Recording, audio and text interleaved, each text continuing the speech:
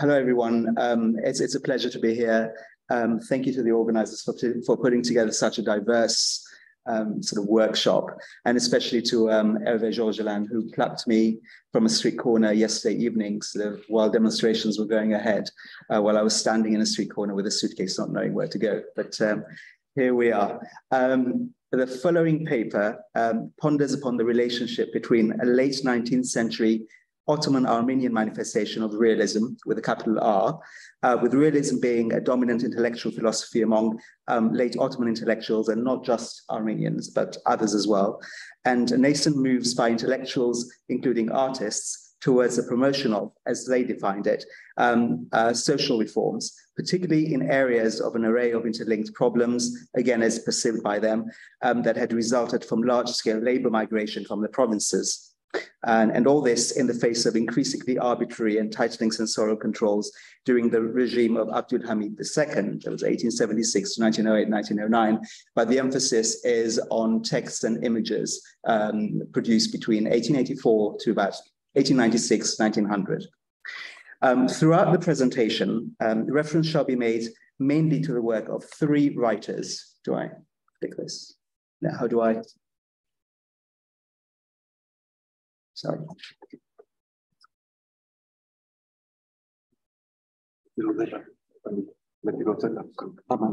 Okay, perfect. You learn something new every day. So throughout the presentation, reference shall be made mainly to the work of three writers, all central figures of the Constantinople realist milieu. They are the godfather of Constantinople Armenian realism, in Armenian Bosahai Irabash Zerunt, the influential reformist editor and activist author Arpyar Arpyarian, see him over there, his close associate and the critic and author Levon Fashalian in the center, and the teacher and writer Melkon Gurgian. The latter, writing under the pseudonym Herant, was a prolific and utmost chronicler of the lives of migrant workers. The presentation shall also introduce several images, specifically oil on canvas paintings in a Western mode, by three once important, but now mostly forgotten Constantinople artists who were, during this period, very much part of the realist conversation in the imperial capital. So, oops, there we are. They are the Rome-educated, prominent, late Tanzimat Constantinople artist and decorator of imperial palaces, Bedros Sirabian, so over there. One of the first graduates of the Ottoman Imperial Fine Arts School, which was established in 1881 and started accepting students in 1883 by Osman Hamdi Bey. He was a much-loved teacher, Simon Hagopian, in the center, and the celebrated Naples-educated Garabet Shah Nishanyan. By juxtaposing text and images, I aim to demonstrate that the content and artistic impetus driving the production of little-known visual documents produced by these artists often differed fundamentally from those of other works from the same period, with which they share common realist visual vocabulary, and showed important affinities with texts by the above-mentioned reformist writers. I'm referring, of course, to the large body of, when I talk about the images, I'm talking about the large body of popular and fashionable ethnographic images of common street types associated with so-called Orientalist painting produced as souvenirs or aimed for European and other travelers and the local a la franga bourgeoisie. What I'm trying to say is that the Constantinople Armenian realist movement or generation was not an exclusively literary movement, as has been hitherto presented by literature, but it also involved a very important sort of visual aspect. In his important survey, The Modern Life of Western Armenians, Arméniens Hayot's Artiklaganutiuna, written whilst in exile in Paris in 1903, and published in the January 1904 volume of the short-lived St. Petersburg Russian Armenian journal, Herald of Literature and Art, Pamper Kraganutian Arvesti, Arpyar Arpyarian recalled the main purpose of the realists to have been the highlighting, and I quote, social problems through literature, end of quote. In Armenian, Kraganutian Michotzav Ngerain Khantivner Vidibuzem. He explained, and I quote, the expression social problem should not be entirely understood by its European meaning. The Armenian has no influence on the government of the state, for the Armenian press cannot, like that of its European counterparts, ere its general aims as proposals for its activities. And already for the Muslim, there is no social problem. However, the Armenian race in Turkey also enjoys its own life with its specific social problems. The Armenian forms a separate autonomous body with its own educational privileges, its benevolent institutions, his church, from which emanate all the laws that govern his individual life. The Armenian can internally realize great reforms without encountering any obstacle by the Ottoman government, end of quote. This excerpt provides an insider's view of the Ottoman Armenian millet and its institutions. It identifies social problems as being those within the internal sphere of the Armenian millet, where the possibility of action towards their alleviation could be taken without any hindrance from the state. These included certain negative implications of urban poverty and large-scale labor migration from the Ottoman East to the imperial capital. In his text, Arpiarian demarcates the social from the political, which he identifies as lying, as I quote, and I quote, outside autonomous Armenian life, end of quote. The latter, he explains, concern the millet's relations with the state and the Islamic races, and also have a vital importance for the general life of the Armenian race. In the context of Ottoman Armenia and Kurdistan, his reference is primarily to the nomadic Kurdish Ashirets tribal groups of that particular region. While these two required solutions, he means the political problems, the appearance of these problems, and I quote, within the political domain compels writers into caution so as not to invite the intervention of the state. Arpiarian's observations are especially astute, for as the editor of several influential reformist newspapers, especially the very popular Arevek and its supplement Massis. Massis was established in 1852, but by the 1880s, it had basically become a supplement of Arevek. From 1891, the more outspoken Hayrenik. So we've got the mastheads. No, to go to the... I will, yes, thank you very much. Arpiarian would for more than a decade have to negotiate the increasingly precarious tightrope of Ottoman state censorship. The figurehead around whom from 1884, like-minded intellectuals coalesced into a coherent movement, the above-mentioned Constantinople realists, it was under his watchful eye that the newspapers he edited provided the space for the airing and dissemination of progressive reformist views. In their social activism, the realists utilized their main weapon, with journalism being a cornerstone of 19th century Armenian intellectual life. This was the popular and influential press they controlled, in order to draw attention to these social problems with a view to shaping public opinion and promoting action towards their amelioration. As already mentioned, chief among these social problems were those associated with labor migration, especially in their provincial Armenian incarnation. Of course, labor migration to Constantinople had been a transnational affair with a long history, with the city's migrant population being comprised of every Ottoman ethno-linguistic group from every corner of the empire and beyond. With an economy dependent on the influx of migrant laborers, it had been the opportunity for work that drew these mostly men, generally referred to in Turkish as bekyars, or in Armenian as bantughts. Bekyar basically means single men, even though a lot of these men were actually married. And bantughts has quite sort of tragic connotations in the Armenian language, someone who's sort of left the home and then basically moved far away from their family, etc. So the move is to mainly the largest city in the empire. A building boom, including the construction of several new imperial palaces, and also the rise of new bourgeois districts such as Pera and beyond.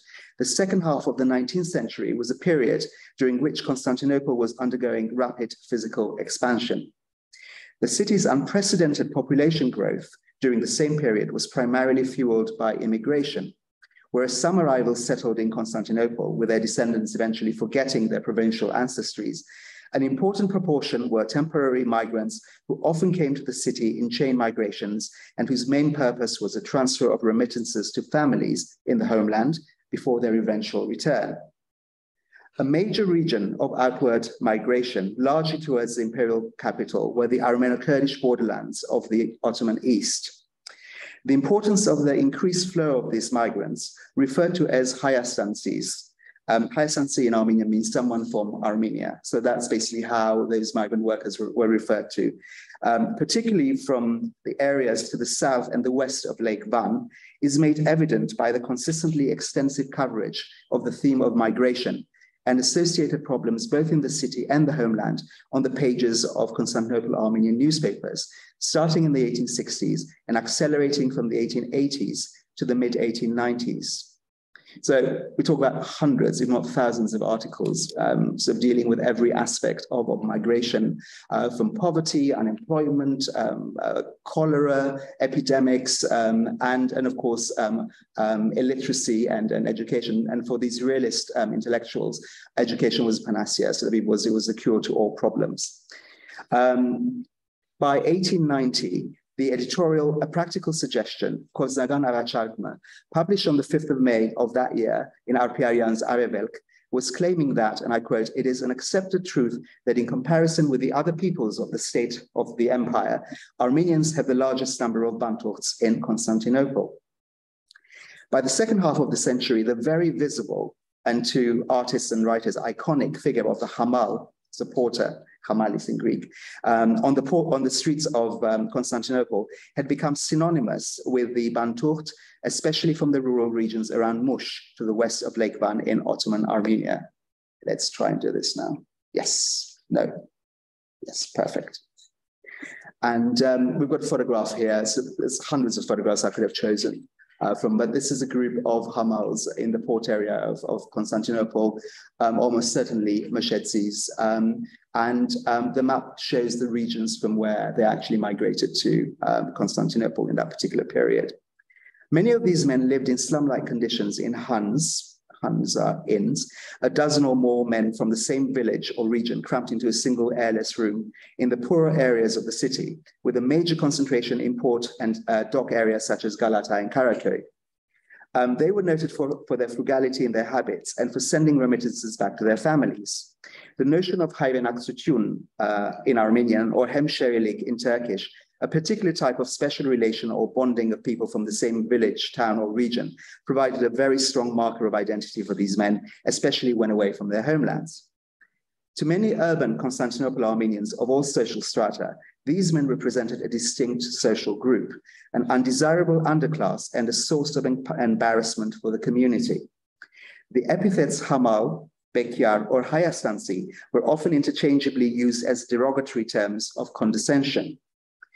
The realists sought to expose and fight against such widespread prejudice. Recording the dehumanization of the Bantukht Hamal, Arpiaran recounted often overhearing church bell ringers, Jamgoch in Armenian, mainly Hayastansis themselves, tell curious inquiries as to whose death was being announced. And I quote, "It's nobody, literally not a human being. He's a Bekyar." In Armenian, Marche, Bekyare. So these migrants were not human.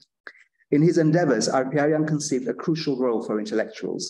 He called upon them to go out onto the streets and into the slums of the imperial capital to observe, record, and truthfully represent the rural migrants' life as it is, Gyanka inchbes vore.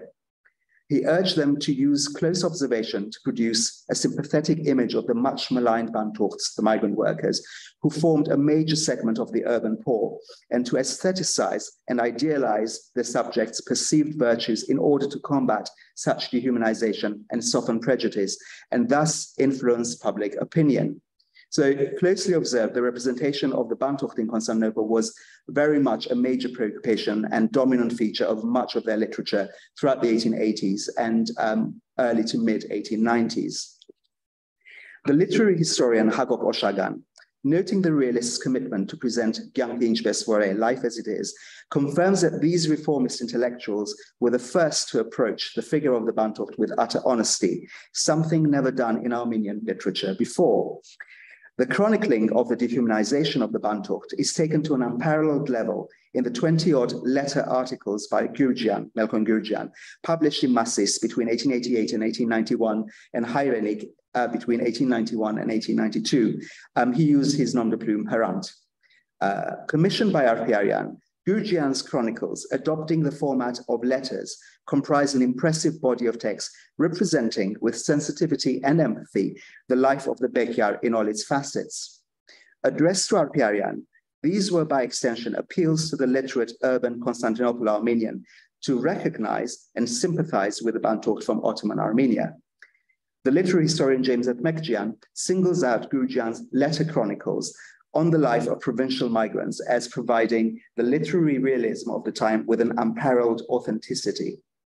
According to the essayist and literary critic Arshak Chobanyan, Gurdjian's descriptions feel, this is a quote, Gurdjian's descriptions feel, portraits think, and in order to paint them, they dip their brushes in tears and blood, end of quote. Whereas his philosophy comes, and I quote, not from books, but from life itself. Unafraid of stirring taboos, Gurdjian seeks to shock polite Constantinople Armenian society and his bourgeois readership by showing the most unpalatable aspects of the Bantucht's life, the abject poverty, squalor, and suffering. In his endeavor to present the true life of the Bantucht, Gurdjian resolutely notes, and I quote, "I'm not interested in art. Only realities and truths will I put down onto paper in their cold nakedness and their blood-stained ribs and ulcers, with a language that is rough and covered with rugs that are torn," end of quote. In his first letter, Gurdjian recalls overhearing the wailing of a distraught Borsetsi mother, it's an Istanbul Armenian mother, who, having recently lost her son, had been asking whether there had been a shortage of Bekyars among the thousands in the Huns who could have died in his stead. With his bitter prose, Gurdjian unsparingly castigates Constantinople Armenians' attitudes of the Bantucht. And I quote, "You see, my dear Arpyar, the provincial is not a human, let alone an Armenian. He is born out of a rock. Like a weed, he has grown out of a mountain. He has not suckled from a mother's breast. A mother has never sung him a lullaby, has not worried over his cradle. He has no parent, no children, no home, no place," end of quote. "Everyone in Constantinople thinks like the mourning woman," agreed Arpyarian with sadness. In a correspondence-style article, Letter from Turkey, Namak Turkiyaits, published on the 28th of June, 1890, in the influential Tiflis-based Russian-Armenian liberal newspaper, Mashag, which means cultivator, Arpyarian, writing under the pseudonym Haigag, declared the visual arts as crucial allies of literature in the work of rendering social problems visible. Calling upon artists to emulate the example of Bedros Sarabian, and I quote, who during the early 1880s had produced well-received paintings of hyacinths, end of quote, Arpyarian urged Constantinople artists to render the experience of the Bantucht with the brush in much the same way as several realist writers were chronicling with their pen. And I quote, "We hope that the artist also represents to us scenes, desaranner, of the life of the Armenian Bantucht of Constantinople, ventures into the Huns, sees the moldy beds, uses the term maklodats, angorinner, renders in paint the dark rooms and the terrible caravanserais, he uses the term ahavor, in which thousands of Armenians sleep piled up on top of one another and live," end of quote. He then adds, and I quote, "Literature for its development needs the assistance of the fine arts.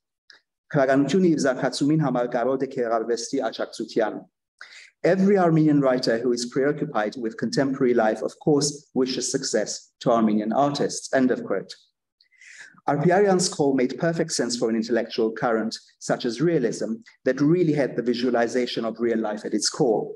In the article Our Literature, published in Massis in 1892, Chobanyan explained the realist modus operandi, and I quote, "What do the new writers, the dissenters, do? They walk in the streets. They look into every nook and corner. They visit the fields, the forests, and the mountains. In society, they observe everything. They note down and study events. Then they return to their rooms and write, having only their notebooks before them," end of quote. "One need only replace note and write with sketch and paint," to paraphrase Arpyarian's urging of Constantinople artists to head to the Huns and represent the Bantucht with honesty. The realists associated with Arpyarian and the newspapers he edited were especially interested in the work of Constantinople artists and encouraging of their work. Whilst their coverage of the so-called fine arts, they call it Kerar Vest, was by no means regular or systematic, During Arpyarian's editorship of Aravelk and Hyrenik, and also Massis, references to the visual arts and the successes of artists, largely but not exclusively Ottoman Armenian artists, in Constantinople or elsewhere, were more numerous and certainly more engaged. Alongside Sarabian, one of the artists often mentioned was Simon Hagopian, whose close ties to the same intellectual milieu were made implicit through the familiarity between him and other intellectuals and the amicable and informal warmth with which visits to his studio were reported in articles such as An Armenian Artist, Hay Arvesta Kedma, published on 31st October 1891, and A Painting Atelier, published on the 10th of November 1894 in Hyrenik. Another artist whose work is often discussed and celebrated in the press is Garabet Charles Nishanyan, who had recently returned from Naples. So Arpyarian had cited Sarabian, whom he had described as the artist of real life, Iragan Yankibat Gerahana, as the first among the Constantinople Armenian artists to engage with the subaltern poor and the migrant. Recording a visit to the artist's home atelier, he notes, and I quote, "With a few friends, we visited Bedros Sarabian's home. He had just completed the painting Manug Akhbar. That slight face with its feelings of sadness, those faded eyes, skinny fingers, the rags, and I don't know what noble wind it was that was waving in his entire face, which turned us all towards melancholy. What an odd thing," said one of our friends. "If I were to see him, the old man, out on the street, I would certainly have passed him by without the slightest care. Whereas by looking at the painting, his eyes, as if magnets, pull my glance towards him. Art has perfected nature. The talented painter, by pulling the old man's grief-eroded heart's strings, softest strings, has captured within his eyes the most psychological moments. He uses the term Hokepanagan, and all the emotive storms that have tormented his heart for 70 years, end of quote. Published in Aravelk in February 1884, then under his editorship, Arpyarian's text eloquently and sympathetically describes the portrait of an older migrant man, a Meshetzi Bantocht Hamal named Manuk, and the profound effect the work had engendered upon him and his companions. Quoting an unnamed urban bourgeois friend confessing that he would have passed by the unremarkable poor migrant on the street without according him a second thought, Arpyarian applauds the artist's brush for having perfected nature, and thus through the direct gaze of an aestheticized Hamal, enabled the portrait to breach the gulf between subject and viewer.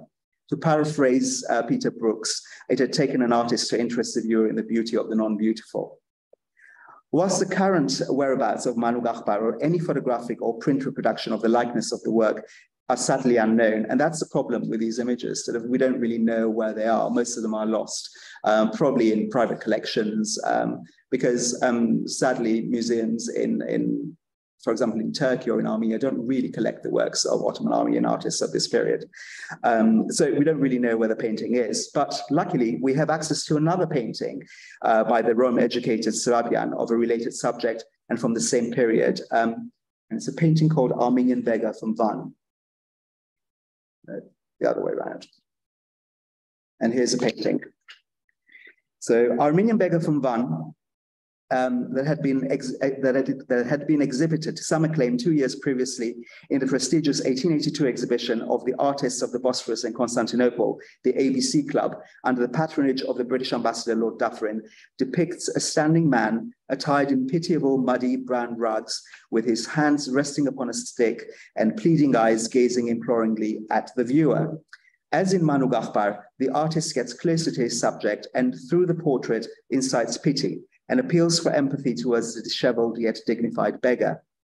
Observing the painter, one could be tempted to imagine that it was this very work that Arpyarian and his friends were to refer to 2 years hence. The censorial authorities had clearly not viewed this painting, Sarabian's Beggar, as subversive or as a critique of the Ottoman state, hence permitting its unfettered exhibition, while other works from the exhibition were actually removed from the show. They had rather seen it as a benign ethnographic representation of an ordinary street type, which were very fashionable during the period. Such ethnographic works, which are usually associated with the so-called Orientalist sort of school of painting, produced mainly by Western European artists who were basically visiting or living in Constantinople at the period.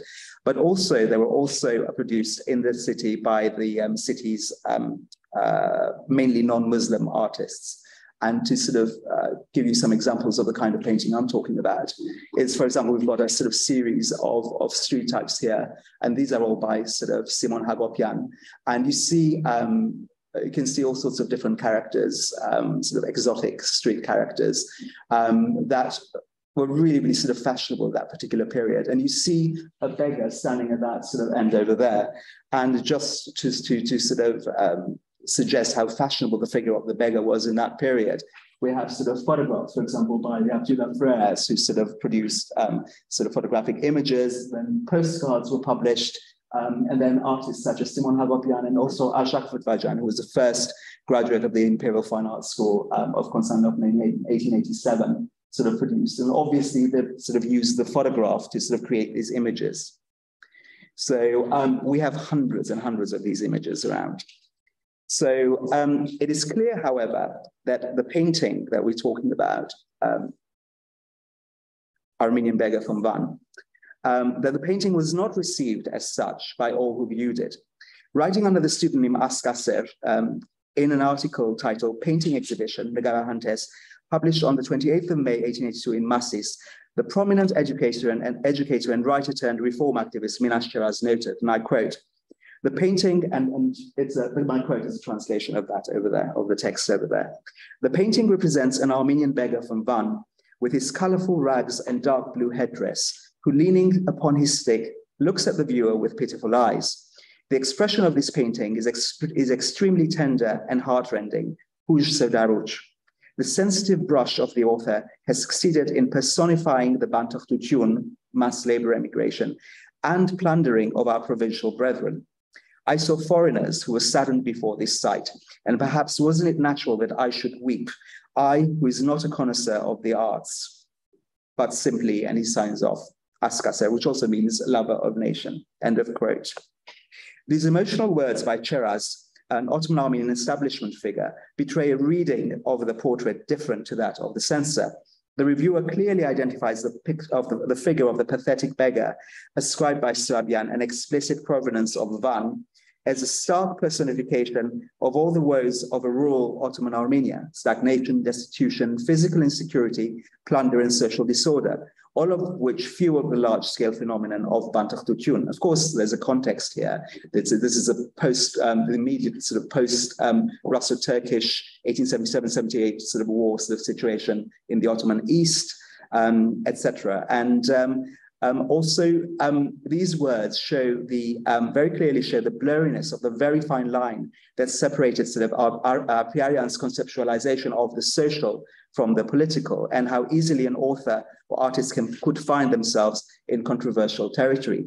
So such words could not have been published in the Ottoman press only 4 or 5 years sort of later. For example, terms like Armenia and Macedonia were completely sort of forbidden. So they were sort of banned geographical names, and they completely vanished from the Ottoman press from around 1890 until about 1909 and the Second Constitutional period. That artists would have ventured to and into the Huns as extorted by Arparian and Gurjan is beyond doubt. The Hun would have been of interest to artists, even if only to search for types from Ottoman Armenia to sketch. Whilst I have yet to locate images, sketches even, that represent the life of the Bantucht within the Hun, consider a painting captioned Entrance of the Hun, by the Constantinople artist Levon Serok-Kürkjian. Even though Kürkjian's painting does not venture into the Hun, it is a rare canvas that provides a glimpse of and leads the eye towards its interior. The image depicts the deserted entrance of an unnamed Hun, one of hundreds dotted around the city. There is a suggestion in the single sort of rustic stool of the guard doorman having abandoned his post, perhaps momentarily. While the artist does not reveal what lies or who lives behind the arched doorways, the shadows and mysterious semi-cavernous interior, the warmth of Kürkjian's shades and the broad, generous brushstrokes render this an inviting place drawing the viewer in. Much has been left ambiguous for the viewer to imagine, determine, and wander into its corridors with the mind's eye. Surviving images show that several artists did heed to Arpiarian's call and followed in Stravian's footsteps during the later 1880s and throughout the 1890s into the Huns. These included Hagopian and Nishanyan, both very much associated with the Constantinople realist milieu, and who appear to have gone to especially great pains in order to get a closer look at the subaltern from the east. Examples of their work provide clear evidence. Evidence that the Bantucht was the subject of these artists' gaze. Consider Hagopian's exceptionally skillful rendition of a Hamal from Mush,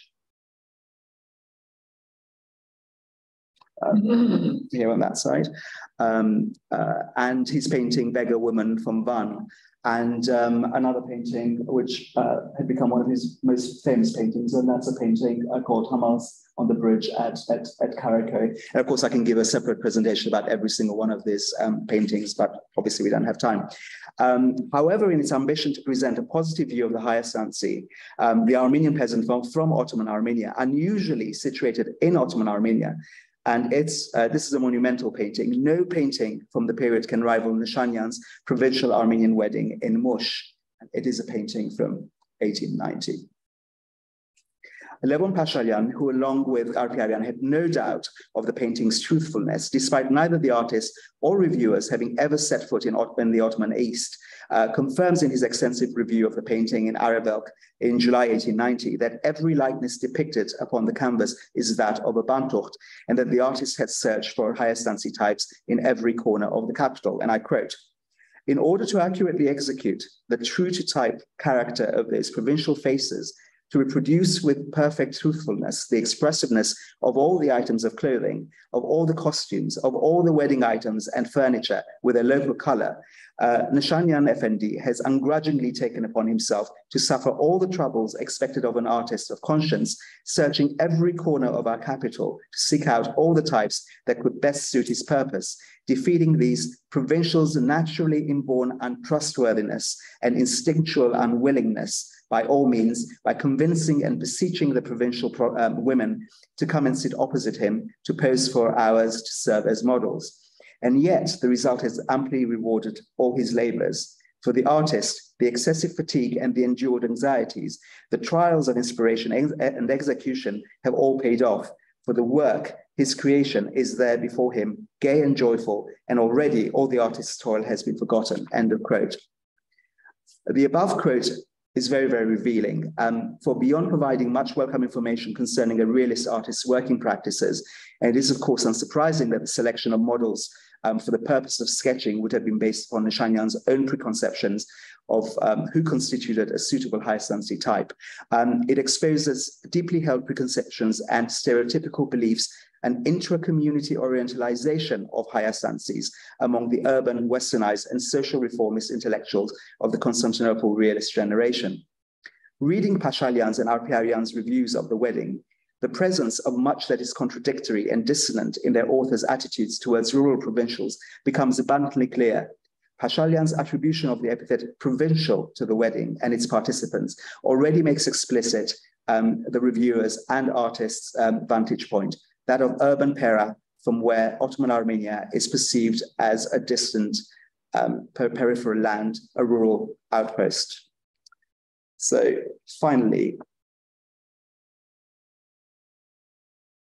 I'd like to juxtapose Nishanyan's own 1894 self-portrait with his painting of the wedding to sort of help bring to the fore the artists and the reviewers, Pashalyan's particular fascination with the otherness of the higher Sansi.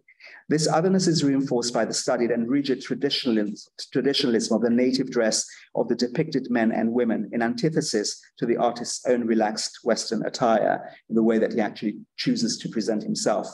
Considering his representation of a nostalgic, idealized view of what a traditional Armenian wedding would resemble, in which he has rendered his subjects' membership of a distinct ethno-religious group explicit through costume and religious symbolism, and has resisted any sign of modernity, in contrast to the manner in which he has represented himself, reinforces in stark relief differences of us and them.